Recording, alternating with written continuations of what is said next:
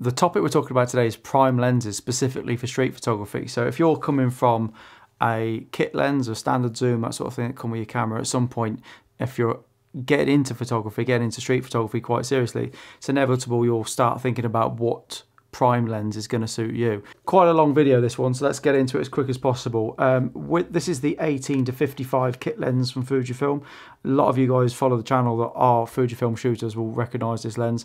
It might be this one you're coming from. So if you've got any experience with your street photography, have a look and see where your focal length is. It's actually a good idea not to zoom at all with these lenses and literally just use them as they are at either 18 or 23 and just leave it there really.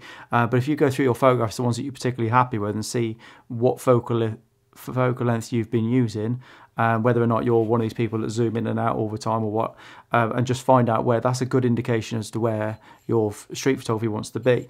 The other idea is, I've got loads of street photography books over here, so if you haven't got any street photography books, that is a really, really good place to start.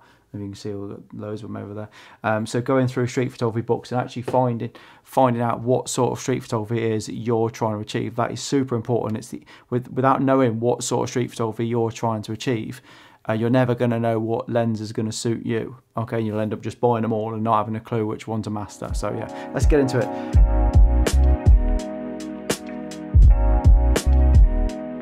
First one we've got is the we're talking Fujifilm lenses specifically, but obviously these equate full frame, and we're going to be talking about the full frame focal length, okay, just to make it universal across the board. So it doesn't matter if you've got a Sony, a Leica, look at you, Olympus, it doesn't matter what Nikon, doesn't matter what camera you're shooting with, we'll talk about the full frame equivalent just to make it easy for everybody. So we've got the 28mm, the 35mm, the nifty 50, and then the 85mm. First things first is the 18mm. This is a 1.4 prime lens. It doesn't need to be a 1.4 prime lens for street photography. I can't stress that enough. And in actual fact, this lens, as much as it's amazing, and I haven't had it long, I've only had it probably a month, maybe just more.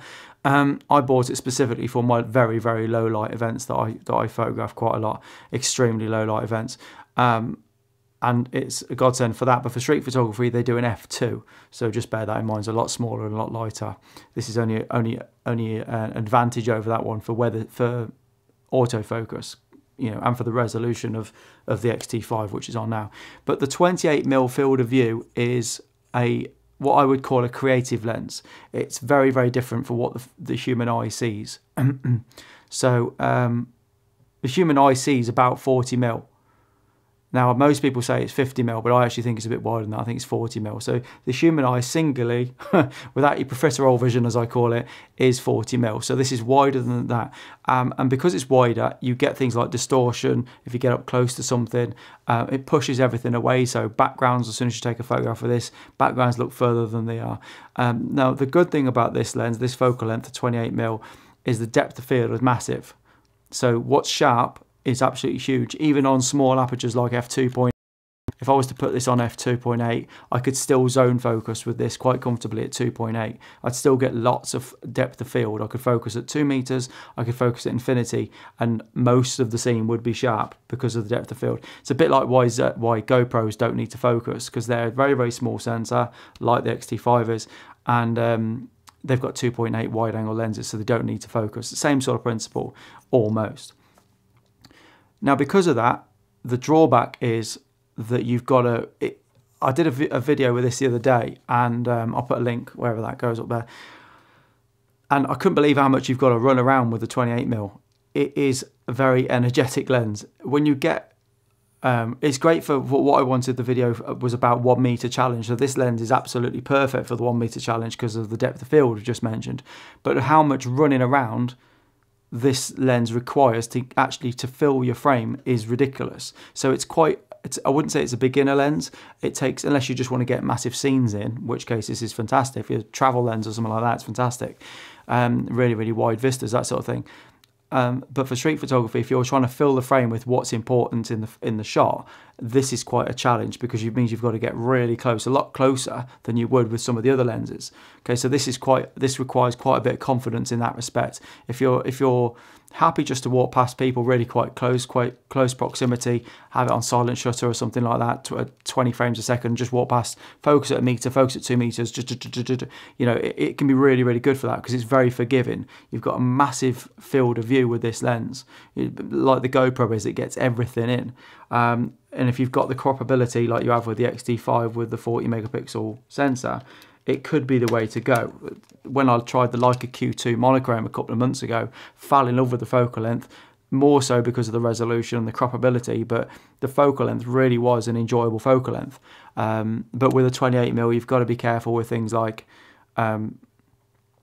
distortion, vertical lines, get portraits of people. Really not a good idea to do portraits of people with a 28mm lens, because when you show them their photograph, if you're too close, they're going to have like really round faces, and it's not very complimentary. So if you're thinking about doing street photography portraits, wouldn't recommend the 28mm at all. Would definitely keep another lens in the bag for portraits. But if you're into layered photographs, so my friend Eduardo Ortiz is a phenomenal photographer, absolutely world class. Is one of my I'm very, very envious of his talent. Now, he uses an 18mm f2 on his X Pro 2. I'll link to his YouTube channel up there as well. Now, his layered shots are all done on an 18mm f2. Now, if you're into layering, this is the lens to get, the 18mm f2 or this one. Absolutely game-changing. It really, really is nice for layered, having depth to an image. Also, if you want to get close to fight scenes or to protests where you want to feel really immersed in the image, when you want to feel like you're part of the photograph, the 18 full frame 28 field of view gets you part of the action. When you're looking at photographs that were taken with a 28mm lens, you really do feel part of the action. You feel like you're there, you feel immersed, because the photographers had to get close. Also, Mark Fernley, if you don't follow Mark Fernley, put a link to his YouTube and Instagram up there. Phenomenal architectural, fine art-ish street photographer. Likes to find really, really amazing scenes, emphasize leading lines, emphasize tone, getting as much as possible. Look for lines and simplistic compositions. Now, this is a fantastic lens for that. You'd probably want to zoom really, but this is a fantastic prime lens for that, because you can obviously emphasize leading lines, get low, use foreground interest, that sort of thing. So it's a really, really good lens for that. Going wide, getting as much in as possible, and obviously getting a lot of focus from you could leave this at infinity at f8, f5.6 and not need to focus. It's fantastic for that.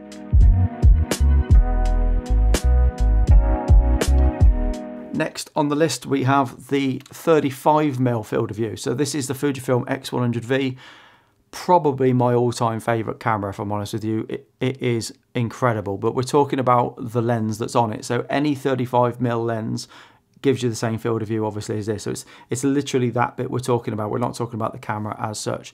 But this lens, for me, is the everything lens. I'd call this the everything lens.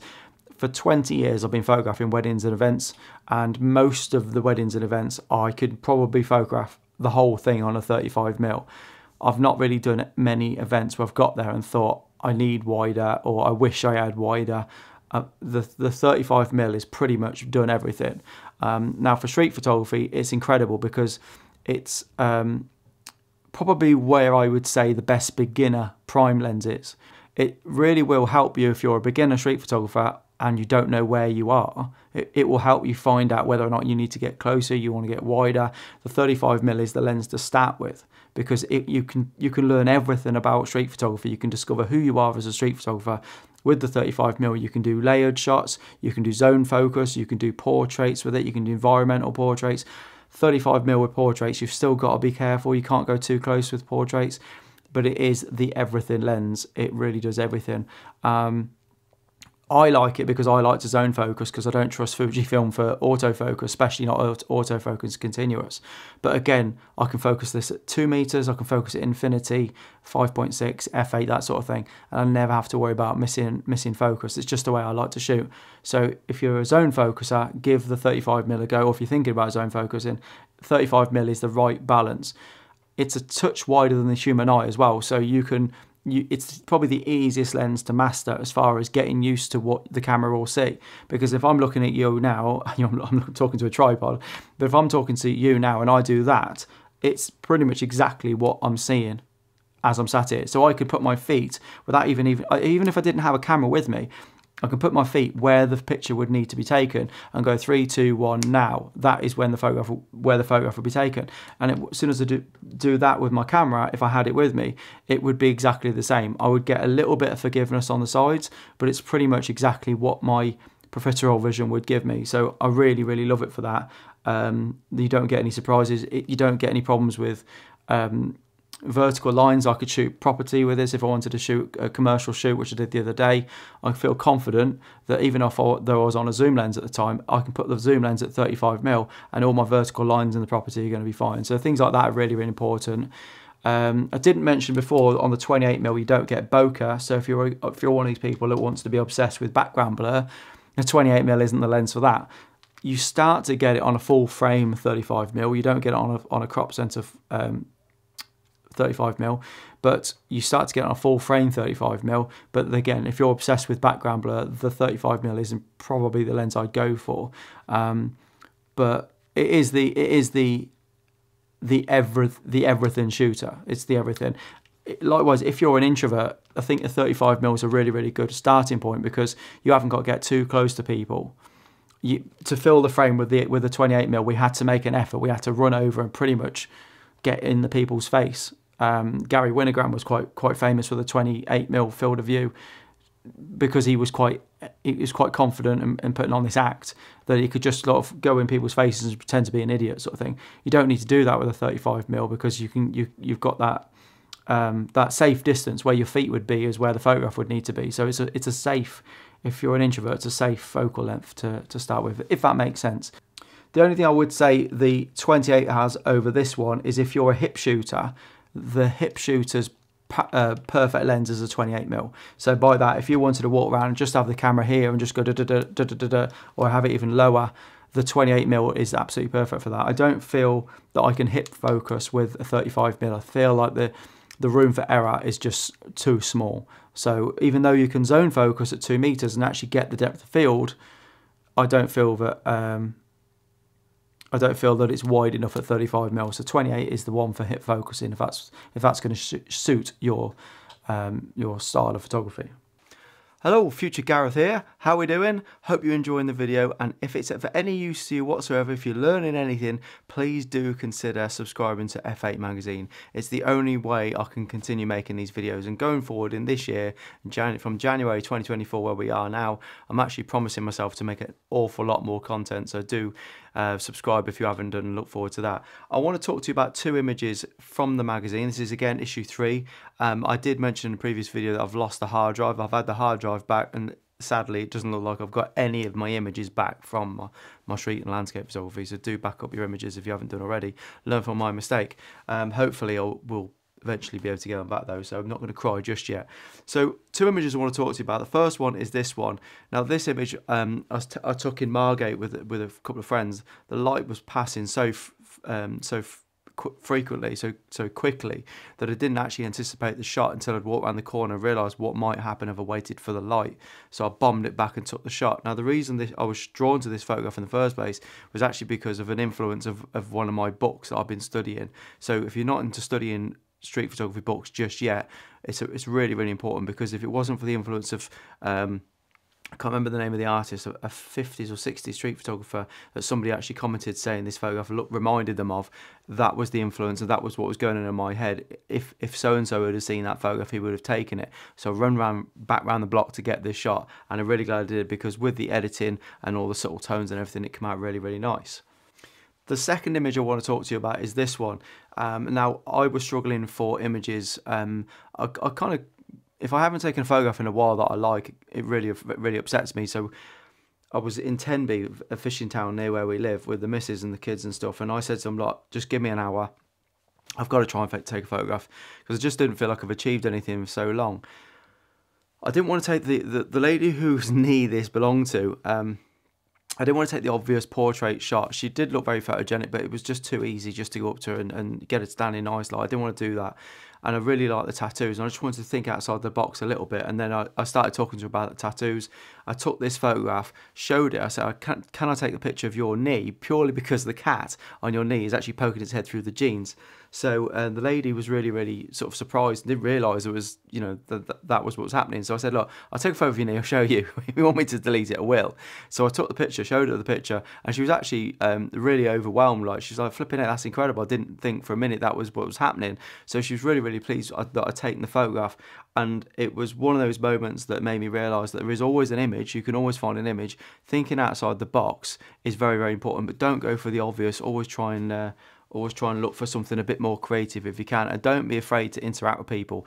If you're honest and friendly and polite, people are always warm to you. Anyway, let's get back to the video. It's long enough as it is, but do check out F8 magazine. It's a huge, huge support for the channel, and thank you so much for everybody that's downloaded it so far.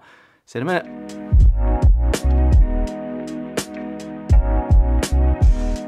Next up, we've got the nifty 50. So we're talking about the 33mm 1.4 on the Fuji. No, sorry, we're talking about the nifty 50mm, but this is the 33mm 1.4 on the Fuji, the new weather sealed one. One of my favourite lenses ever made, absolutely fantastic. So highly recommend this lens anyway. Now for street photography, the 33mm, the nifty 50 is considered the classic, old school. I'd call this lens old school.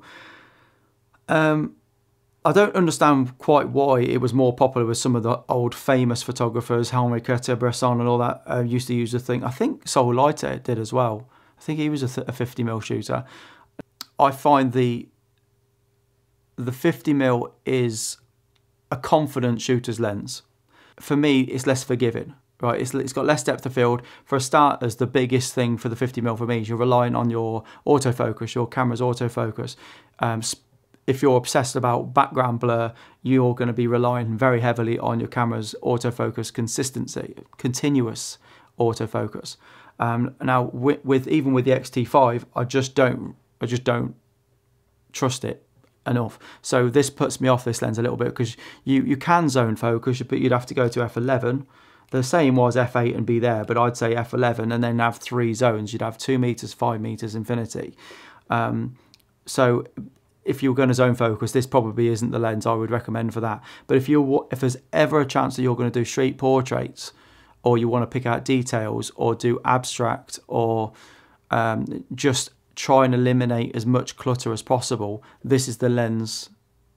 This or the next lens, it would be the lens you want to start at, because this lens helps you eliminate all the clutter and all the distractions from your scene. And 50mm for me is, I always find that when I put the 50mm on a lens to bring the camera up to my eye, it feels slightly zoomed in to the human eye. So it feels like I'm actually able to pick out details. If you're confident enough to get close to things, this lens is really powerful. If you're looking for interactions, or if you're looking for hand gestures, like if you've got a project that you want to just pick out people smoking or mobile phones or whatever it is, this lens is really good for that. And obviously shooting at 1.4 or something really wide open and stupid like that, you're going to get that background separation. You're going to start to get that isolation. It's fantastic in low light. Of all the lenses I've got on the table, this would probably be my #1 lens for low light. But yeah, it does take a lot more practice, and I feel that it's difficult to master. So you would have to, I think you should definitely own a nifty 50 if you're ever going to do events, any commercial events or anything, like even a wedding. I would never dream going any event ever without a 50mm, a decent, a very reliable 50mm prime, a fast one, 1.4, that sort of thing. So it's extremely powerful lens. I just think it's harder to master, but you're one of the things that Bresson used to love it for, because it was perfect as far as vertical lines, that sort of thing. It was very, very reflective of what the human eye sees. There was never a chance of any slight distortion or anything like that, any perspective problems, which apparently there is with the 35, but it's very minimal. So this is the same distance. Now, again, this is where it comes into buying books and having a look to see what it is you want to photograph, because if you're trying to get rid of distractions, you want a really, really minimal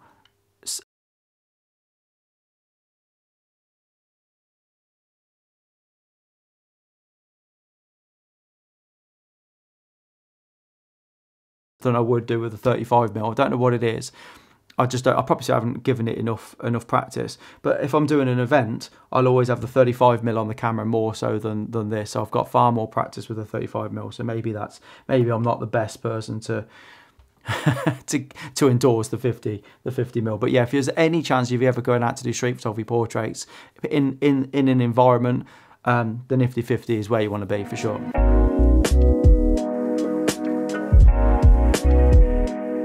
Next up, the 85mm, in this case 56mm for the Fuji. This is a 56mm 1.2. This is the Mark II lens, and I'd call this a lazy shooter. I'm gonna back this up, because if I get to a commercial event or a property that I've got to photograph, or a wedding that's you know, where they're getting ready shots, at a wedding, most people can sort of visualize that. You can get to a room which is complete chaos. There's so much going on. You've got to look for details. So the first thing I'll do is slap this on one of the cameras and I'll walk around looking for details. If I've got to try to do the same thing with any of these wide angles, it's going to be so much more difficult for me to get rid of the distractions and the clutter with a 28 and a 35. Even with the 50, I just find that with an 85mm field of view, firstly because you can whack it at 1.2 and just get bokeh balls everywhere, and just everybody loves a picture with bokeh balls in the background, and that makes it very, very easy to tidy up a scene. Same thing goes for street photography. If you're out and you just want to eliminate, if you're not in a very aesthetic city, there's no layering opportunities, there's no portraits opportunities or anything like that, you can always find details with an 85mm. If you're an introvert and you don't have much confidence going around taking pictures, and you're really worried about getting close to people or being spotted or it being obvious, the 85mm might be the lens for you, because it's just so easy to get rid of distractions, especially having the 1.2 or 1.8 as it might be on your prime for your full frame. It just enables you to eliminate everything. You've obviously got no depth of field. Even at f4, you've got to be, if you're close enough to something at f4, you've got no depth of field. I've got a mate, Matt Hall, 13 second, I'll put his work up for you. Do check out Matt Hall if you're in the area. Reach out for workshops, because like Mark Fernley, Matt Hall is absolutely incredible. You'll learn so much with him. He shoots with this lens exclusively, and from what I know, shoots everything at f16 because he wants as much depth of field as possible, and he wants as much texture and layering to the image as possible. Now that's extremely difficult to do with this lens, which adds to the fact that he's super talented. But if you can master this focal length and that idea of isolation, picking out details, keeping things simple, abstract perhaps, this lens is absolutely fantastic for that. The only thing I'd say about the Fuji lens is I really do not rate it for AFC. I've got my Sony one for that, and then the reason I bought the Sony camera was just for this one lens. It's just not good enough for tracking for AFC, in my opinion, and that's even on the X-T5. But yeah, this might be the lens if you're an introvert. The difference in bokeh f2 and f1.2 is less than you'd think, but it just seems more reliable at f2 and more usable. So that's about 2.8 on a full frame, which is weird. But I really do like this lens at night. I've not actually used it at night myself for street photography. Well, yeah, I have. I'll try and find some images. Oh yeah, there was one. And it's really, really nice when you know that you can use texture or the light and you create silhouettes, and then just have those really, really nice street lights at night. It's really, really nice for that. And again, it just means you haven't got to get too close to people. So the 85mm is extremely powerful. As I said, do check out Matt Hall 13 second for inspiration using that lens. I will leave it there. I would, as I'd say, as a beginner, the 35 is where you want to be for sure. It's just the everything lens. I think that is I think why the X100V camera is so popular, is because that focal length just does everything. And obviously with this you can get the teleconverters and everything like that, but that focal length for me is my desert island lens, and I can do everything with it, certainly for street photography, and it just makes you feel that you're not too far away from the action. You're not, you're not pushing people away. You're not getting distortion. Remember, if you get too close to people with a 28mm, you can make some really, really weird distortions in the corner of the frame. So be aware of that. Yeah, I hope that's been helpful. I hope the video's not been too long. Yeah, if you haven't already, do check out my magazine, F8, my digital zine, which obviously F8 starts off with the principle of F8 and be there, which is the principle with street photography using the 50mm. So just set your camera to F8 and infinity, or F8 and 2 meters, and that was the principle.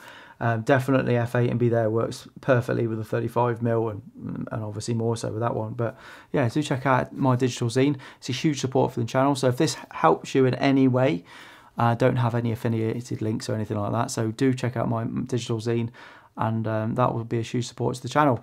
Check out that video I mentioned as well earlier about the 1 meter challenge. Use the hashtag F8 1meter, and I'll keep an eye out for your images. But no cheating, you've got to get close, and if you're going to do that, the 28mm focal length, which of course, if you're using a kit lens, you can just leave it wide open on the kit lens there, and that is you sorted. So yeah, hope that's been helpful for you guys. Thank you so much for watching. I'll see you in the next one. Take care.